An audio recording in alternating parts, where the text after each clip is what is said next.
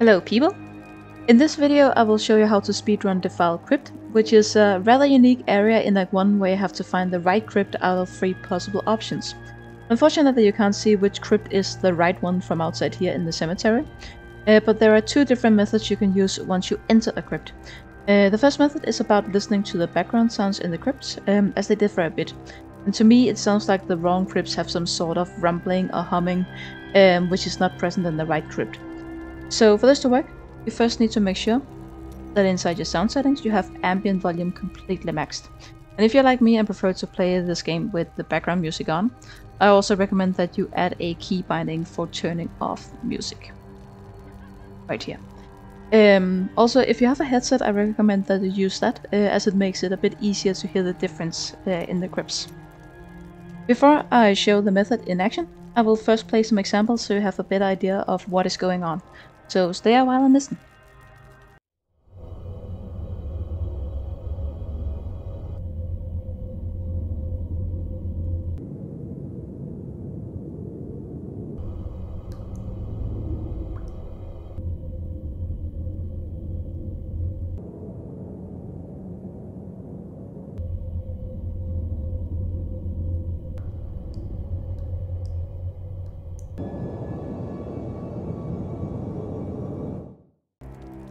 Alright, so now I will go into all 3 crypts and try to guess which one is the right one.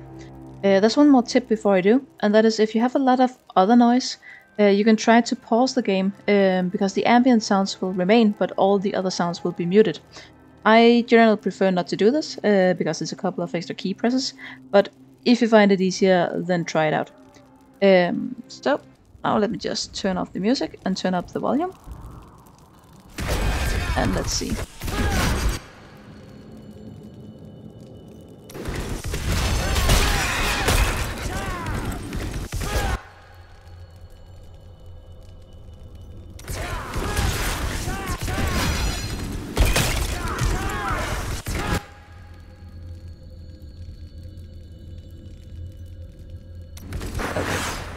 So let me turn the volume down a bit again.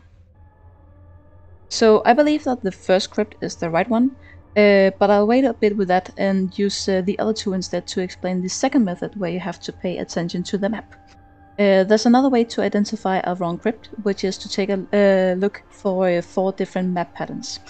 Since it can be quite difficult to hear the sound difference in the crypts, knowing the map tiles and patterns is a really good backup method for finding the right crypt. The patterns you should look out for are either specific map tiles, which will only appear in the wrong crypts. There are event or event tiles. There are also special freeway tiles with the dead end. And there's also a lack of freeway or 4-way tiles. And the reason the last 2 patterns show that you're in the wrong crypt is that the right crypt will always have at least 2 freeway or 4-way tiles. So if you can't find such a tile, or if it has a dead end attached, then you know you're in the wrong crypt. So let's continue and see which of these patterns I'll get.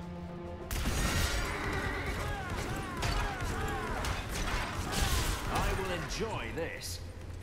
Alright, so this was actually quite unfortunate, because I found this freeway tile way too late in the crypt for me to actually use this method properly here.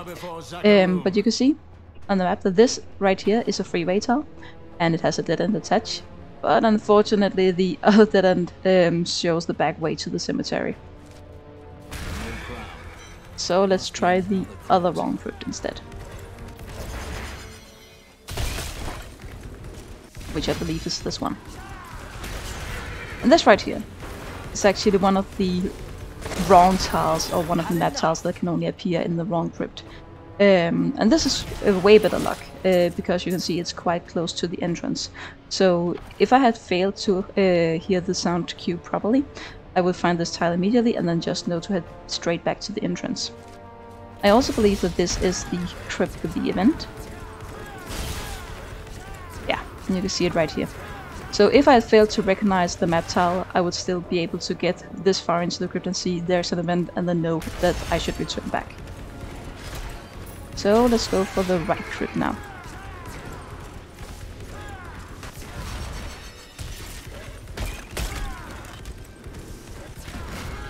Yeah.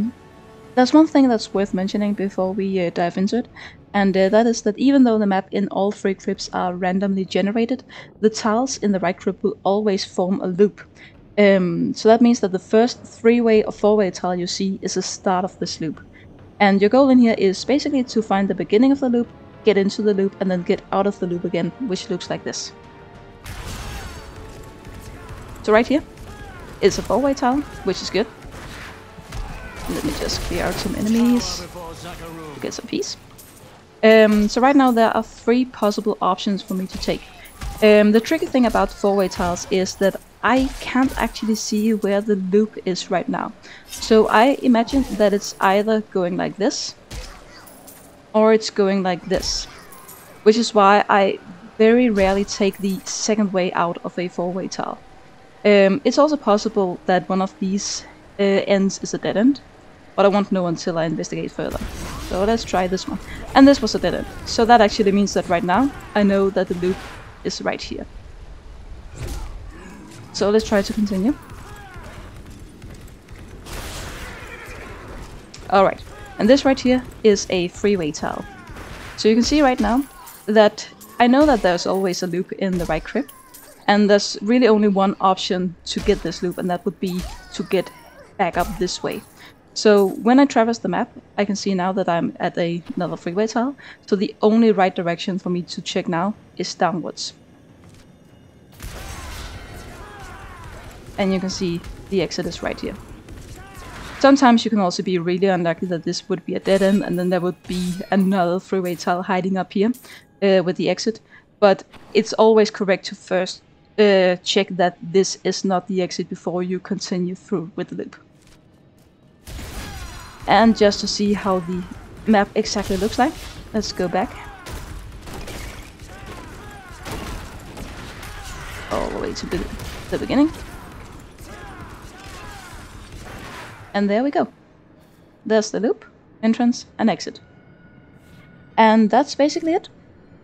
So if you're interested in learning more about all the map tiles to look out for, both when it comes to the right and the wrong crypts, I recommend that you check out my map guide on speedrun.com, and you can also find a link to that in the video description. So I hope you found this video useful, and good luck with your runs!